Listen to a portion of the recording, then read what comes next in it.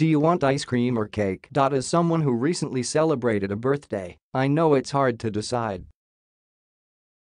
The easy solution is an ice cream cake. Head to Baskin-Robbins, Dairy Queen, Carvel. All we need is ice cream cake. Congressional Republicans may need to enlist the services of Fudgy the Whale themselves.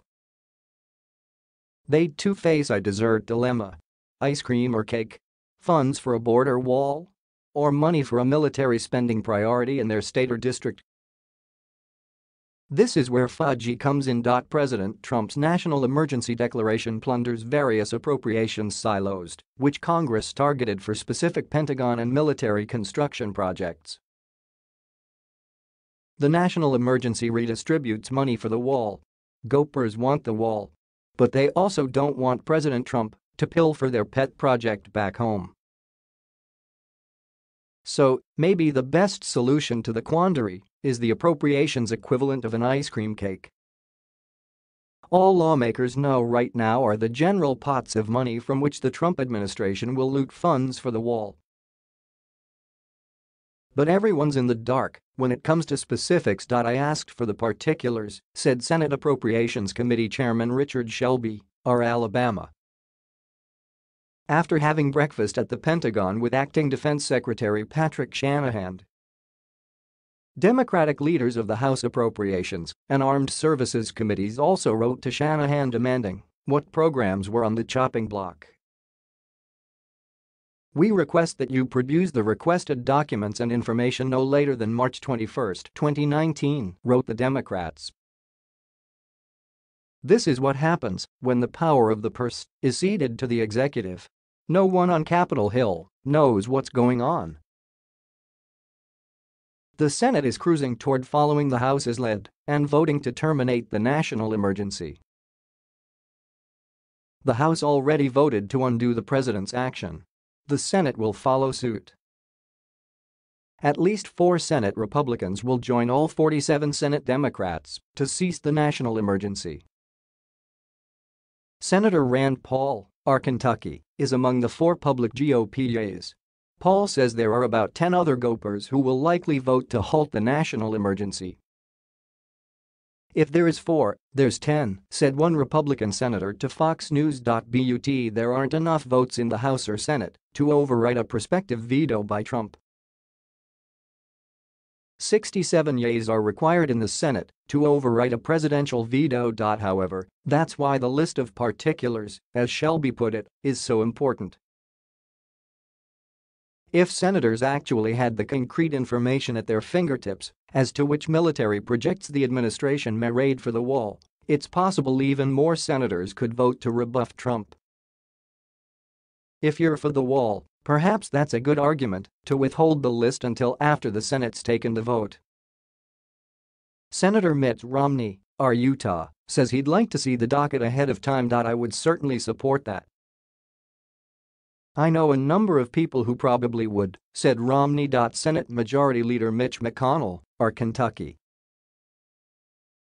keeps saying that Republicans are having a spirited discussion about the vote to disapprove of the national emergency declaration and potential impacts on key military projects. McConnell backed Mr. Trump's decision to declare the national emergency in an effort to avoid a second government shutdown. But McConnell adds, I advised the president not to take this route. The Kentucky Republican also says he doesn't have a solution as to how this ends. The only thing that's clear is the Senate will vote to reject the national emergency declaration, tempting President Trump to issue his first veto. A vote to overturn the resolution is yet another example of Senate GOP dissension when it comes to the president.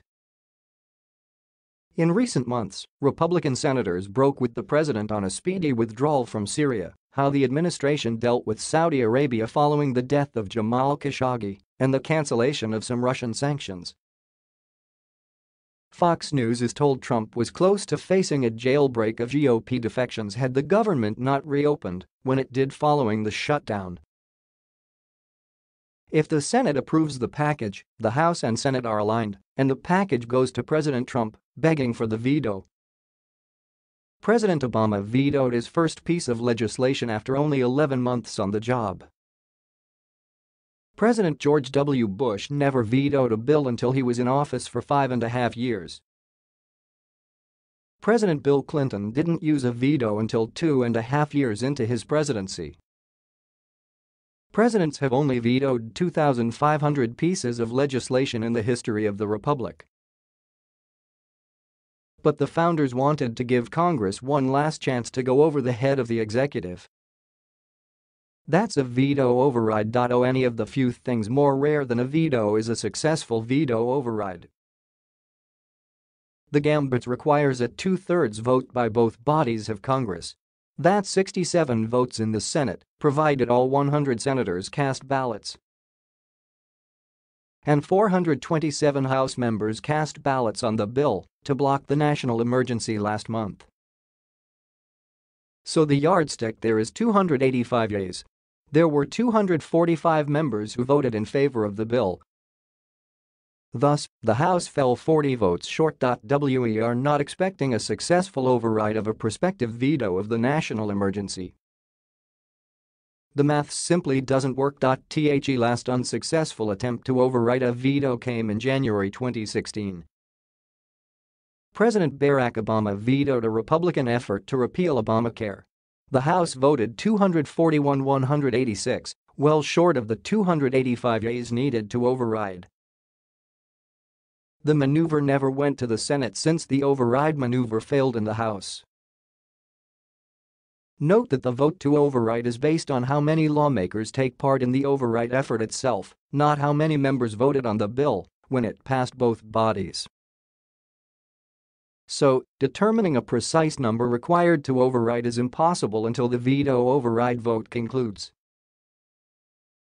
The last successful veto override came in September 2016. Obama vetoed the Justice Against Sponsors of Terrorism Act. The measure allowed families of 9/11's victims to sue those responsible for the attacks, including Saudi Arabia. The Senate voted 97-1 to override Obama. 66 votes were needed. The House voted 348-77 with one lawmaker voting present. And 284 yeas were needed for the override. The potential veto override attempt will only go to the House, since that's the body which originated the disapproval legislation of the President's national emergency declaration. If the House comes up short with the override initiative, the effort dies there. It never moves to the Senate. That's an advantage for some Republican senators. They can be for the national emergency. Oppose Mr. Trump plundering money for the wall from projects important to them, and know they'll never have to cast a vote to override the expected veto. GOP senators can spin their votes and positions any way they want. It is the ice cream cake of politics. Having it both ways. Getting ice cream and cake wrapped into one.